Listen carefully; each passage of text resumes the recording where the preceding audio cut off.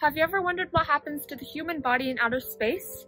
Well, I'm here to explain that with the help of my astronaut friend. One challenge astronauts face in space is microgravity, or very weak amounts of gravity. On Earth, muscles and bones are constantly fighting the weight of gravity to support us, which keeps them strong.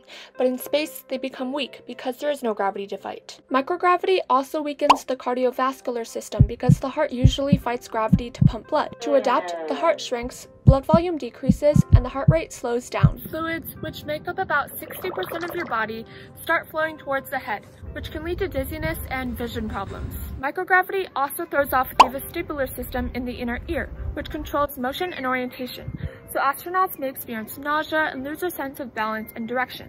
Another challenge for astronauts in space is high radiation levels. Space radiation takes the form of high-speed subatomic particles from sources like the sun, and they can carry enough energy to change or break DNA molecules, damage the central nervous system, and increase your risk of cancer. Space exploration poses many health risks to astronauts because humans need a lot of things that space doesn't have. It's important for astronauts to know these risks and get trained, and it's also important for scientists to study them so that they can develop solutions for astronauts and treatments for related health problems we face on Earth, like osteoporosis. Space exploration and astronauts benefit science in many ways, so keep learning about space, and thanks for watching.